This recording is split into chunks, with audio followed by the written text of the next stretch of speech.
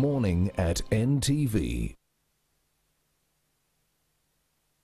All right, welcome back. Let's now go into our business update, how businesses are adopting to AI, and this is the theme of the Monitor Thought Leaders Forum that will be held tomorrow. Let me just go to the Daily Monitor here and be abreast, of course, as I look at some of the wonderful panelists who will be helping us understand exactly the impact and disruptions of artificial intelligence in Africa. Is AI a friend or a foe? That conversation is being brought forward here on Morning at NTV, and of course I'm joined on site by Peter Mugenyi. He's the head of data analytics at DFCU Bank. Later we expect to speak to Victor Karamagi, a senior public relations officer at National Social Security Fund, for the same perspective. But let's begin with Mr. Mugenyi. Welcome to the program. Thank you. How are you doing?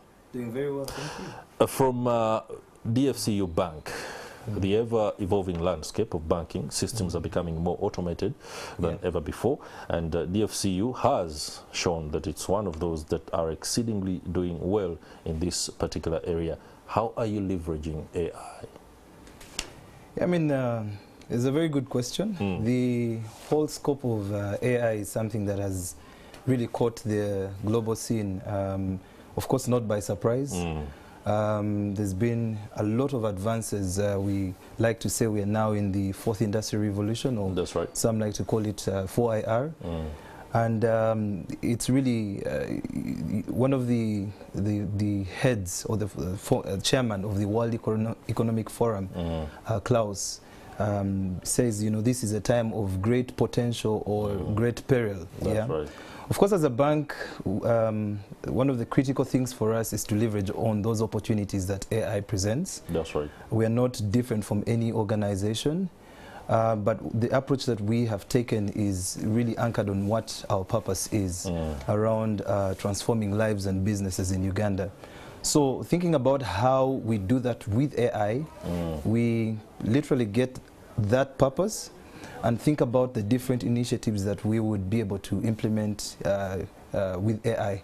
For example, we have to think about the we have to think about it in threefold, in terms of the people, in terms of the processes, in terms of the systems. I'll give an example for the people. When you're thinking AI, what's very critical is the type of resources, or the resources that you have. Identifying talent, people that are brilliant, that are teachable, that are able to implement all these different initiatives. We think about upscaling and rescaling our staff to prepare them for what the opportunities that AI would present. That's right. Beyond that, of course, there's I talked about the people, the processes. Right now we are leveraging a lot on intelligent automation through robotic process automation, or RPA.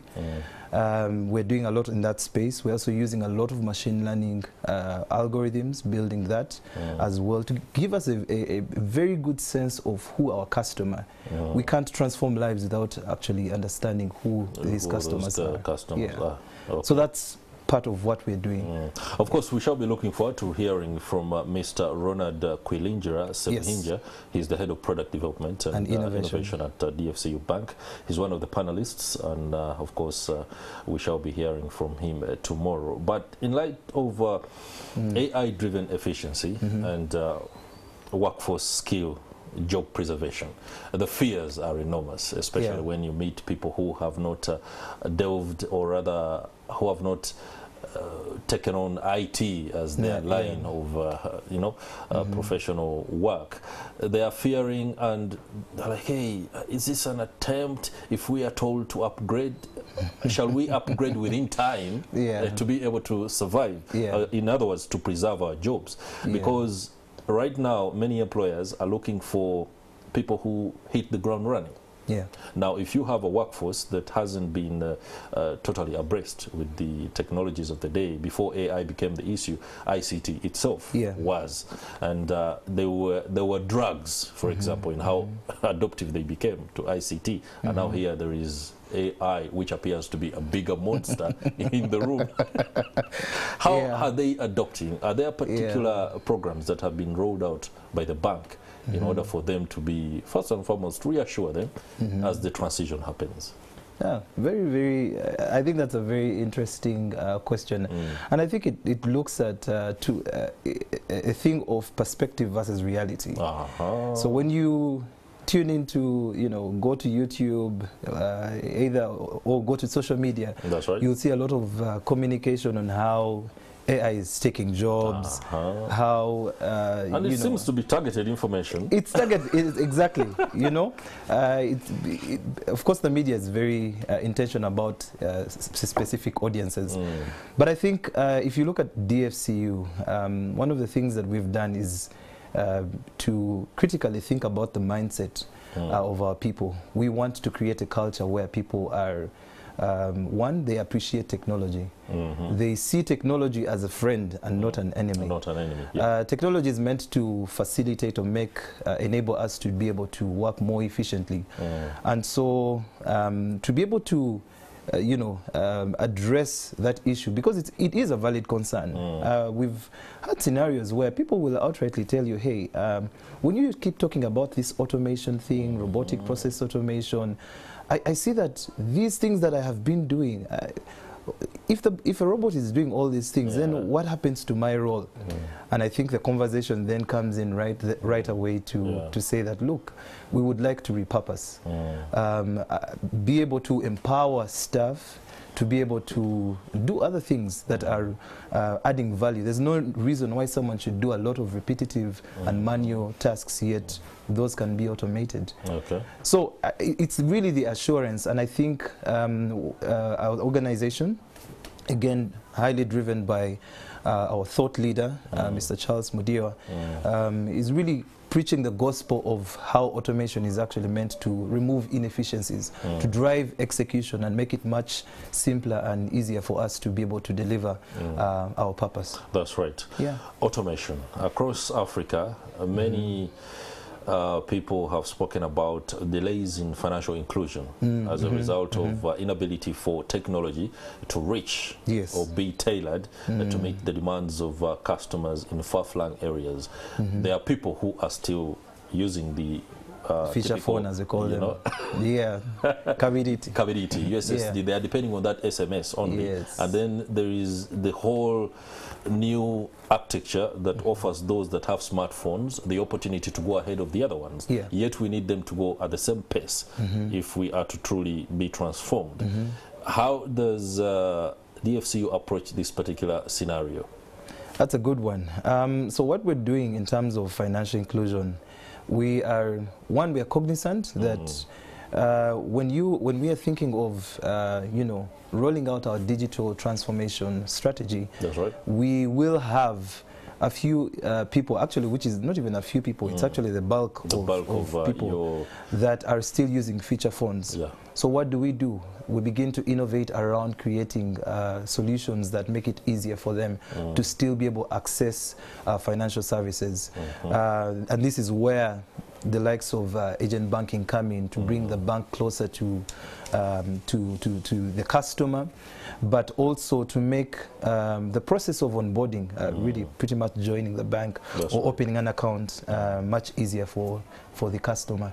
So by doing so, we make it we make the accessibility to financial services seamless. Okay. Yeah. All right. In the papers today, I hope this is not a very uncomfortable question. In the papers today, we have a story that is around the fact that some people are now unable, apparently, to access money. They can't make calls after their SIM cards were switched off because they are not verified. This is pretty much affecting banking and their ability to also effect transactions. Has DFCU addressed itself to this particular issue? Have you guys read the papers today on this? Because many people are actually transacting, and agent backing is critical when it comes to either one is verified or not. How have you helped your customers deal with this particular challenge? So one of the things that, indeed, like you said, a very critical step. First of all, for us, a very big thing around getting financial services right is also knowing that you're dealing with the right individual. That's right. That if I am transacting, that I am who I say I am. Right? And you know, we are living in times where people are genuinely very creative. I'm sure you've either had prank calls of how you've won very often. 1 million shillings. And I like to have conversations with them so that we can always teach others time and money. So you wonder where are they getting the contact, where are they doing this? So of course, nationwide there's initiatives around, like what you just mentioned, around ensuring that the right procedures are taken to be able to address that issue. So as a bank, we're working in collaboration with the governing bodies to be able to achieve that. Yes, there's a bit of disruption, but I think you know, the famous saying of things getting bad before they get better. Yes, does apply. You need a crisis to map ways forward that are transformational. Absolutely. Okay. Now, DFCU is one of the sponsors and, of course, key partners in the Monitor Thought Leaders Forum that is on today. Just a reminder to those that are watching that this particular Thought Leaders Forum, it's established itself as one of the platforms for leaders in industry and, of course, including captains themselves, to be able to come and forge ways forward on those aspects within the economy or the world at large that are defining the new frontiers for business. AI is a new frontier for business, but it finds already established areas that it can only improve. If it weren't for AI, what are those frontier areas that bankers are looking at? Most importantly, to ensure that the unbanked come on board, but also make the service of banking itself the best for the consumer out there. I mean, look, we haven't run out of ideas. If anything... I like that. No, if anything, every time there's a problem that is presented, that's right, man always finds a creative and ingenious way of solving that problem. If it weren't for AI, I'm sure what we'd probably be doing is going back into fields, getting agents, people running here and there to ensure that we're still able to find ways of either registering customers, onboarding them, and all these different things, coming up with still leveraging on technology, because technology does still play a part in there, in being able to facilitate that. So would still come up with a bunch of ideas. Okay, many thanks. Peter Mugenyi, Head of Data Analytics at DFCU Bank. It's been a pleasure having you on board. Thank you, sir. All right, we are unable to speak to Mr. Victor Karamagi from the National Social Security Fund. We wanted to understand particularly how this is going to be an issue, especially for those of us that put our money at NSSF, because it is important to know exactly how best you can benefit. But